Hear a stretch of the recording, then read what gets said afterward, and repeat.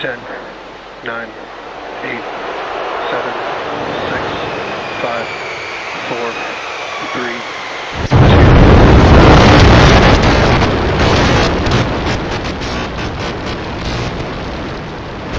We have liftoff.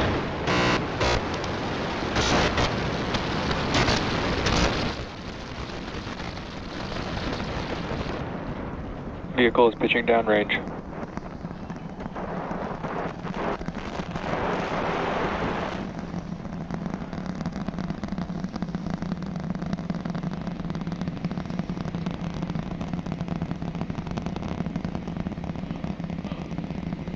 All right, 30 seconds into flight. The rumbles are still building here in the Raptor's nest.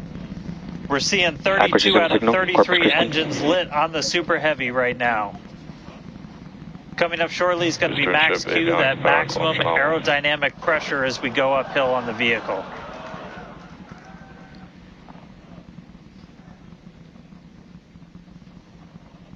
Max Q. All right, we just passed through max Q, so we're going to continue on up. We still have about a minute and 30 seconds until we get to stage separation. Starship now flying faster than the speed of sound.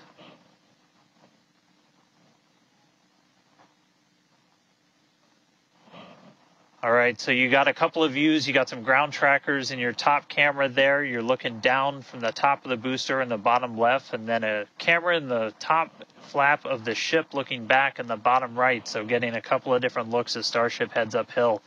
Once we get the hot staging, a lot of things happen all at once simultaneously. We're going to light the engines on the ship, starting with the RVACs first, and then the 3 center sea level engines before we're separated. All of that exhaust gets plumed out the side of the hot stage, and then the ship will separate itself. All but the 3 center engines on the booster are going to shut down, so the booster never stops its thrust while we go through this hot stage maneuver. After that, the booster is going to do its flip, start heading back, and then the ship will be on its own power on its way to space. So that should be coming up in just about 30 seconds from now. As of right now, still looking in like 32 out of 33 Raptors lit on the booster.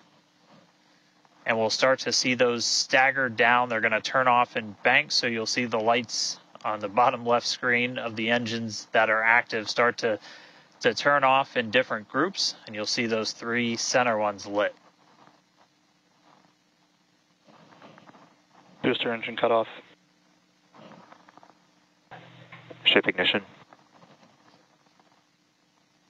Stage separation confirmed. Boost back burn start up.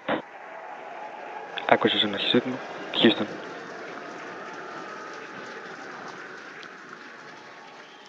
Hot stage confirmed. Ship under its own power. Booster boosting back. Looks like all 13 are lit. Kate, we got a booster on the way back to the Gulf and a ship on the way to space. Acquisition signal. Stennis. Ship chamber pressures are nominal. Ship power and telemetry nominal. All right, the first stage currently performing the boost back burn. This is expected to last a little over 1 minute. This propels the booster back toward the coast, taking it to a landing in the waters of the Gulf of Mexico. As you can see on your screen in the bottom left-hand corner, we were only using the 13 center engines from here on. Boost back burn shut down. Heard confirmation there of good boost back burn shutdown. Stage 2 tank pressures are nominal.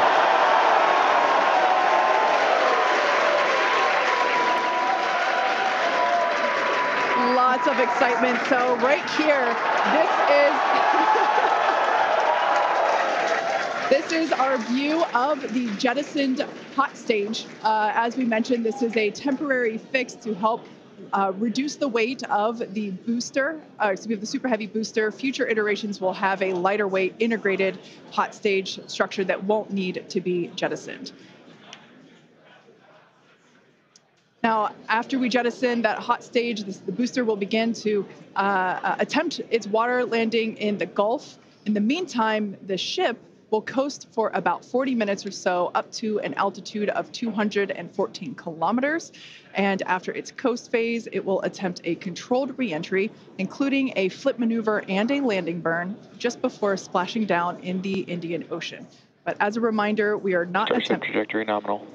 Good news there. Trajectory is looking good for the ship, which is on the right-hand side of your screen.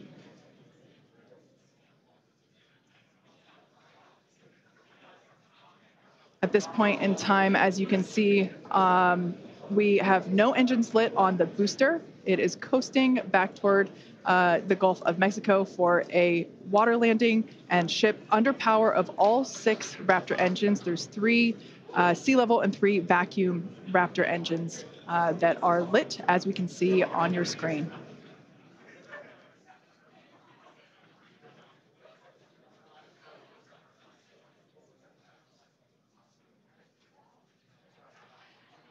These views have been looking incredible. Super Heavy has been performing beautifully today.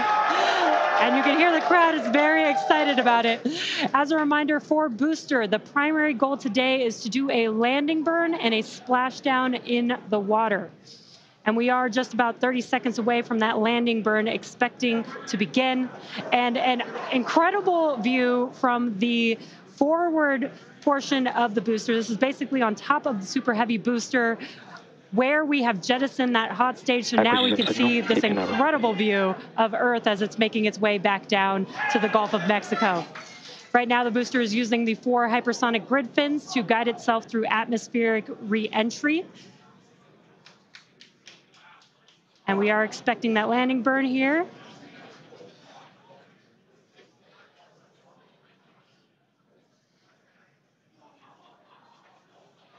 And we will be igniting 13 engines, and this is a great view. On your left-hand side is 3 views from the booster, and your right-hand side a view from the ship. And you can see those grid fins on your left-hand screen rotating and turning to guide the booster, and there's that landing burn.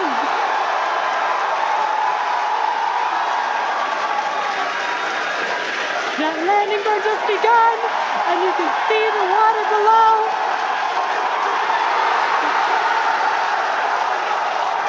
And we have splashdown.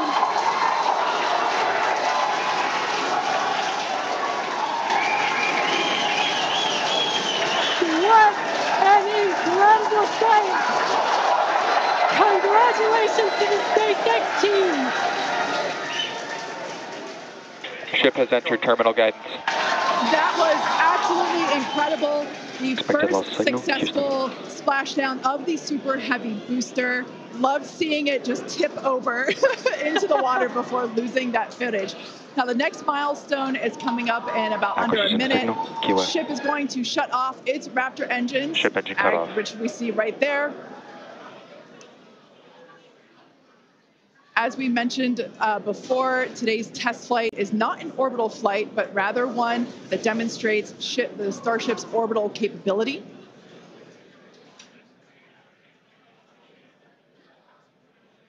So right now, we are under power with just the 3 center Raptor engines. Expecting those, and just there we could see that those have also successfully cut off.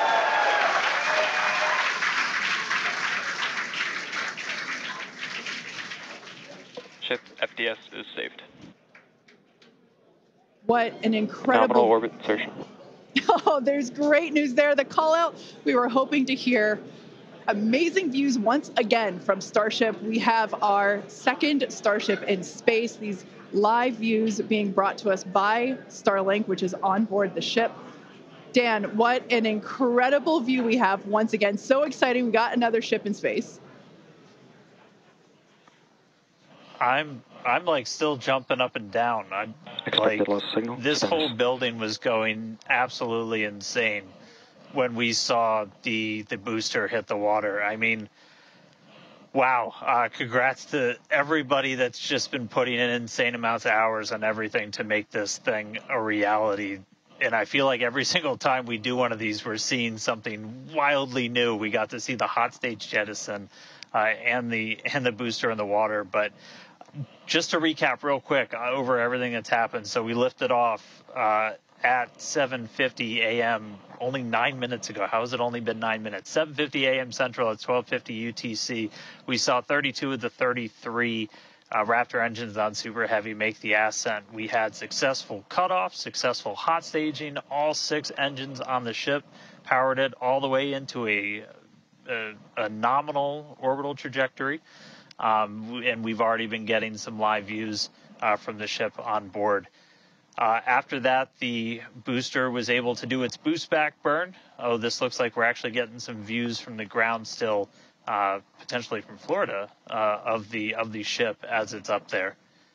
That's a view from some of our tracking cameras on the ground in Florida.